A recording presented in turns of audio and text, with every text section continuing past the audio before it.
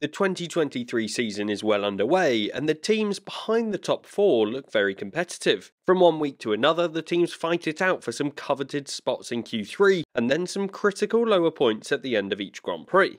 This means that the teammate battles are even more important this year. The cars are so close together that the drivers can make a significant difference when it comes to the performance of the teams. But there is one driver that has significantly underperformed so far in 2023 and is most at risk of losing his seat this year. So who are they and what could happen next? Let's have a look. My name's Andy and this is Behind the Drive. Big expectations for a rookie. Nick de Vries entered the 2023 season with a huge weight on his shoulders. Helmut Marko commented as early as October last year to say that he believed the Dutch Formula E world champion would become the lead driver in the AlphaTauri team over Yuki Tsunoda, who would be entering his third season with them. Last season I made a video talking about the best driver on the grid to not have an F1 seat. In that video it was Nick de Vries that most of the teams were after, and the driver that was incredibly talented but was never given an opportunity to get onto the grid through his motorsport career. The 28-year-old driver has won 2 championships, which are both good indicators that a driver will succeed in F1. Back in 2019, de Vries won the F2 title. Admittedly, this win came at his third attempt, and he was behind some other talented drivers that came through during 2018. But regardless, the Dutch driver did manage to win the coveted F2 title, which tends to be a good indicator of drivers that will succeed on the F1 grid. But at the same time, this was 4 years ago. Since then, de Vries has continued to find success in motorsport. Moving to FE after his successful F2 campaign, de Vries would find himself racing against several drivers that had competed in Formula 1 before. This would be a strong test in a single-seater category, which would keep at least some connections to the F1 teams. De Vries decided to join the Mercedes EQ team, which was an excellent choice as the team was obviously highly successful in Formula 1 at the time and would become a strong force to be reckoned with in Formula E as well. De Vries won the FE World Championship in 2020-2021, which was a highly competitive season.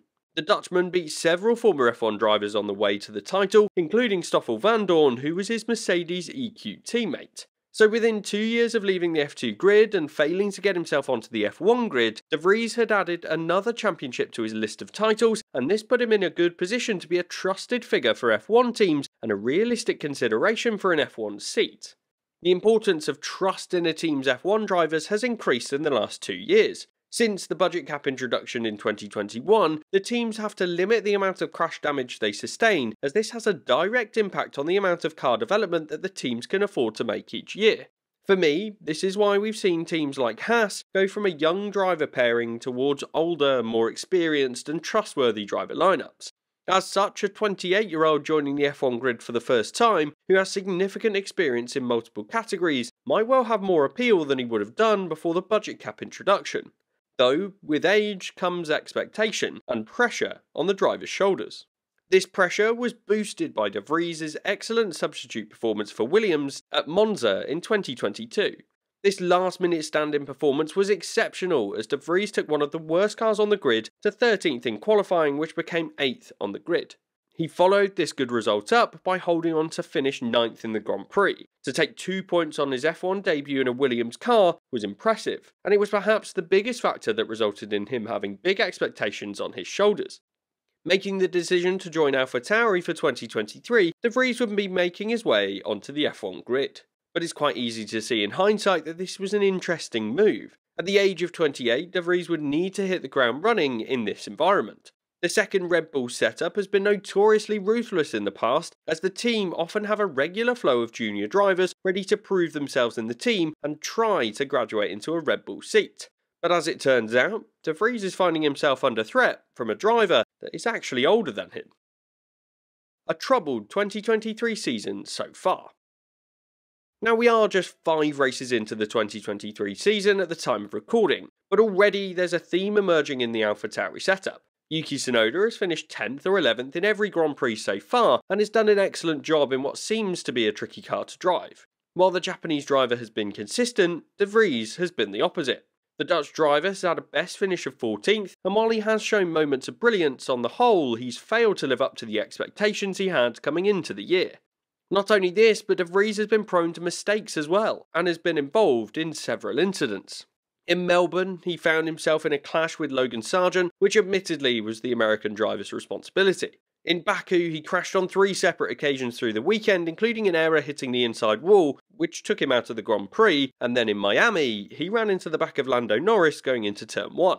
These incidents haven't really helped his case, and the argument for older, more experienced drivers being less error-prone and better for incident damage costs seems to be incorrect in this instance.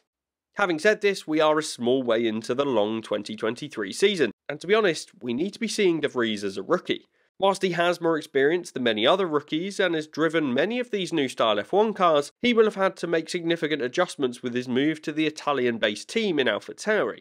The environment and personnel around him will be different, and this could have a big impact on his ability to compete each weekend.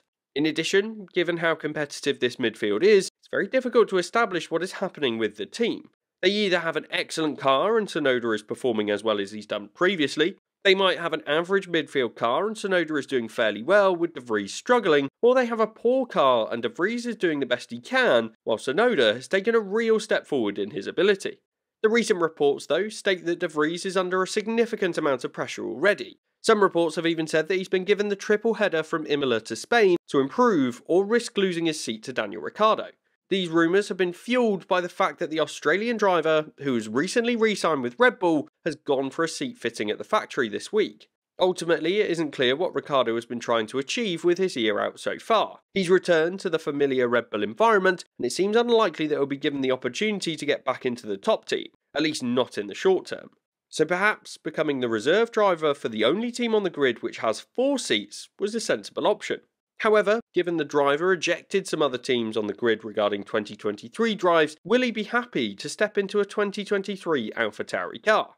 For me, it would be a big step back, and one that he might not be too comfortable with. On the other hand, having had some time out of F1, he may already be itching to get back on the grid, as it's often very rare for drivers to be given second chances. This may mean it would be best for Ricciardo's career to step into the seat if given the chance. What happens next?